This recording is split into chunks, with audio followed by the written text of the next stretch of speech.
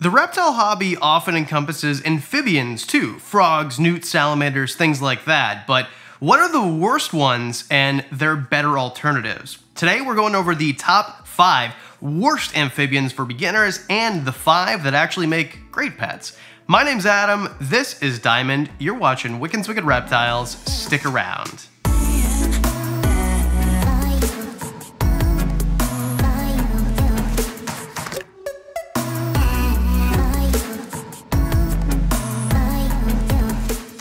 Now, being that this is an amphibian video, I can't have an amphibian co-host because you can't really hold frogs. It's frowned upon to do that. So instead, we've got Diamond, who is a reptile. Basically, amphibians, they encompass newts, frogs, salamanders. That's generally the 3 main groups that are very common, but we're gonna go really heavy on frogs here. Starting off with number 5, a frog you've probably never heard of, the purple frog.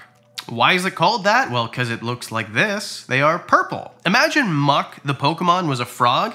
Well, this is basically what you'd get. Purple frogs are very scarce in captivity, and they're scarce in the wild too. They come from parts of India where they are endangered, and although we found their tadpoles many moons ago, they weren't even formally described until 2003.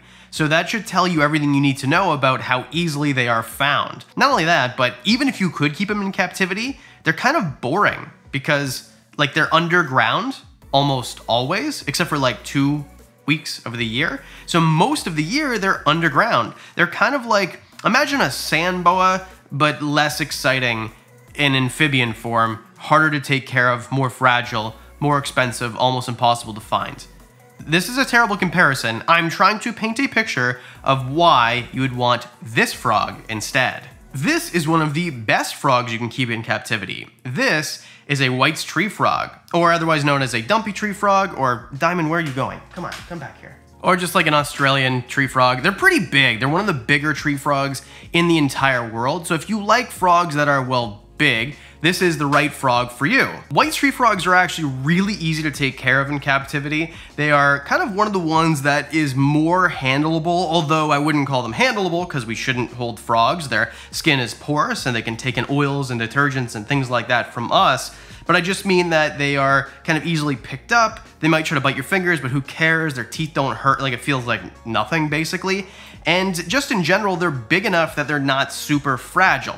So if you're taking them out to put them in a new enclosure, to clean, to whatever, I think they're just safer for most people. Not only are they just safe for you, because frogs aren't dangerous to you, but also you're safe to them because they're more robust than smaller frogs. And because of their big size, you can see them in the enclosure pretty easily, and also they turn purple at night when they hunt sometimes. My guy Muck, that's what his name is actually, because he turns purple at night, and he looks like a purple blob. They're much better pets, and these are arboreal, so white tree frogs are pretty awesome. Number 4, Indian bullfrogs. Yeah, these things with their big purple cheeky mouthy throaty things, there's probably a proper term for it. These guys are very unique. They look kind of like nothing else in terms of just the way that they display those colors, but they're very similar to other types of frogs. Now these are from India also, and some other parts of Asia, but they're kind of difficult to find also. They're considered of least concern, which means that they are not endangered. It is kind of the lowest form of endangerment, meaning they're not endangered, basically. Anyway, now that I'm not distracted by Diamond trying to jump at the enclosure there, they're not endangered, but that might be changing soon just because, well, they have habitat loss issues like so many other species on the planet, but these guys are difficult to find in captivity, which is what matters to you. Not only that, but they're expensive, they're hard to breed, and I think we're becoming part of the problem if we import them in. So for many reasons, pixie frogs or African bullfrogs are a better option, but actually they are bigger. African bullfrogs are monsters, and they've got an amazing call. The way that they sound when they call is kind of, well, it's like the typical bullfrog type of sound, which is awesome. Also, they look a little bit more drab, let's say, than an Indian bullfrog, but their size and the dark green and just their pattern on their skin, I still think makes them very beautiful, and they are big. Did I say that? That they are big? Not only that, but they are super easy to take care of, and we know a lot about them because we've been keeping them in captivity forever, which means we're not gonna have too many issues with, well, I didn't know that, and now I've got a dead frog. You've got lots of resources to know how to take care of one of these. Oh, and watching them eat? They are monsters. They're crazy. African bullfrogs are wickedly underrated. If you're looking for an animal that is pretty easy to take care of, you don't really need to handle all that much, you don't care if it doesn't move that much, but feeding it is your main thing. Feeding these guys is more fun than feeding basically everything else. They're monsters. Number 3, and what is most likely my... Stop it. Number 3, and probably my favorite frog on the list. Ow. This dude, he's brutal. He thinks everything shiny is food, including the back of my head. Okay, number 3, my favorite frog on the list, Malaysian horn frogs. Now they're called horn frogs because they look like they've got horns, but they're not. They're just kind of projections over their eyes. It's a camouflage technique to make them look more like leaf litter so that they blend in. Camouflage is a pretty common thing. We don't really need to go over it. I think that just because they are so unique looking, and there are many species of frog that look similar, but these guys just look most leafy, and they're big. Whee! All right, new co-host time. This is Littlefoot. Let's just carry on here. Malayan or Malaysian horn frogs, they go by both terms. They get like 5.5 inches if they're female. Males are smaller, so super easy to take care of in terms of sexing them. I don't know why that's to do with taking care of. It's easy to sex them is what I'm trying to say here. Now the main issue with these guys is because they like a super high humidity like most frogs do, 70, 80%, but they like a really low temperature, we're talking like lower than 75, it might be difficult to deal with the ventilation because they need a really good ventilation. Kind of like how chameleons need more ventilation than other reptiles, these guys need more ventilation than other frogs. Not only that, but they're expensive, they're a little bit difficult to breed because they are a larger frog and they have those kind of horny things on them. You need a little bit of a taller enclosure because they will kind of rub off if they're in an enclosure that's too short. So for all of those reasons, if you want something kind of similar looking,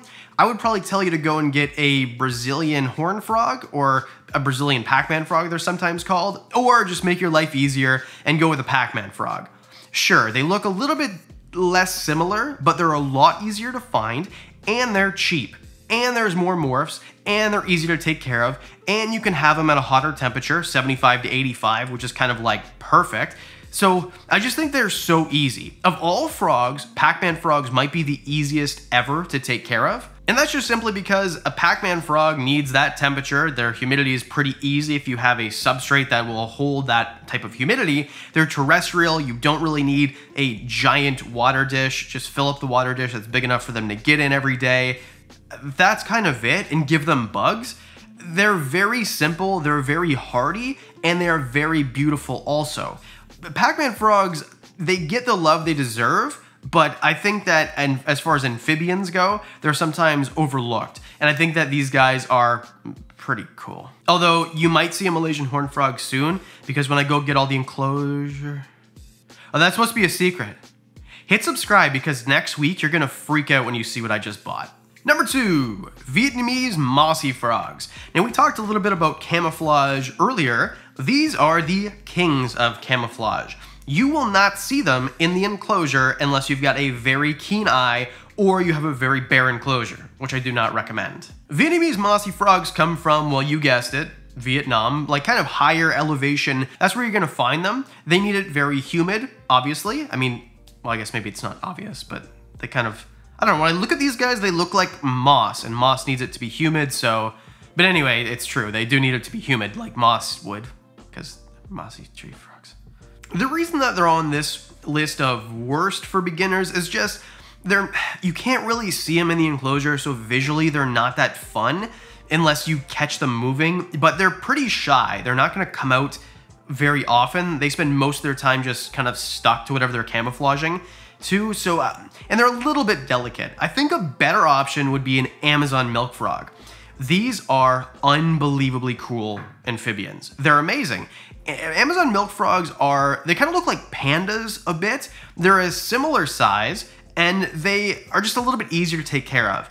Now, they're not super common, but I would suggest that these are one of the easier frogs to keep in captivity at all, especially being that they are a medium-sized frog, I'll call them, and they eat so readily, and they're so visible in their enclosure.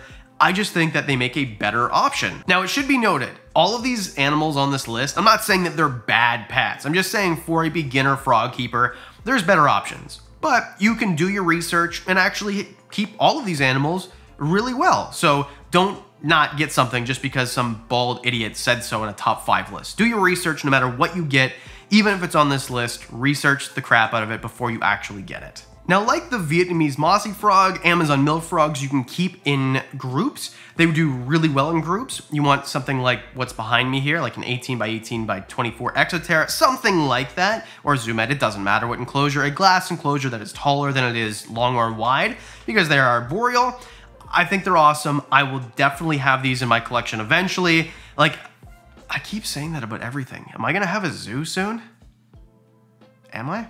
Anyway, stunning to look at and super easy, usually with reptiles and amphibians, sometimes anyway. The cooler looking they are, the harder they are to take care of. Well, that's not the case with these guys. They are very simple and awesome pets. Okay, number 1, the most ridiculous looking monstrosity of a frog that you might have never heard of, the hairy frog or horror frog or the other million names that describe this thing that looks like this thing. Nothing else looks like this. Now, why is it called a hairy frog? Well, these aren't actually hairs. They're made of the same sort of thing that the skin is made out of, and there's a lot of, I guess, guesses or hypotheses of why they do this, why they grow this hairy-like thing out of their back, their, you know, kind of armpits, basically. They look like they got super hairy armpits, basically. Anyway, what is thought, or most commonly thought, is just simply that, well, they need extra oxygen, and this helps trap extra oxygen through their skin, as amphibians sometimes can do that, taking oxygen through their skin. Now, another really creepy thing about these crazy frogs is just simply that, well, instead of having claws made of like a keratin, they will break their toe bones and then project them through their skin and use those as claws for defense. That is so metal. And then when they're done, they will just kind of like heal what they just did to themselves. So they're Wolverine, basically. Okay, so here's why you don't want them. Or probably not anyway, if you're a beginner. They're difficult to find, they are expensive, and they don't do super great in captivity. They're very uncommon, and because of that, these frogs, which are from Central Africa, by the way, and hunted for food mostly in Cameroon, where they're from, there's just not a lot known about them, so it's hard to take care of because you don't really know what you're doing unless you know what you're doing. But how would you know what you're doing if you're a beginner to frogs in the first place? Okay, so we called this an amphibian list, so there has to be something besides a frog on it, right? Well, I'm gonna suggest getting a Spanish rib newt instead.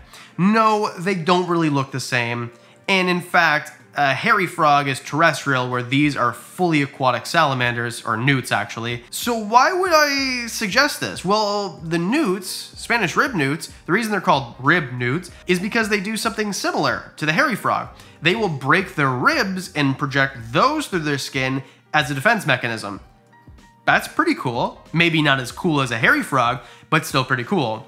Not only that, but they're kind of simple to take care of. A lot of people put them in paludariums. In fact, I showed a little bit of those Amazon milk frogs at a reptile shop really close to me. They have in a paludarium, and in the water portion, they're Spanish rib newts. So it's kind of cool. Like 2 for 1. Or if you want something that's similar to a Spanish rib newt, but just more common, there's axolotls too. But anyway, where this is getting away from us here, I want to say thank you. If you took the time to watch this video, to hit the like and hit the subscribe button, leave a comment, all of those things cost you nothing but a few seconds of your time, but they help this channel more than you could possibly understand. So thank you.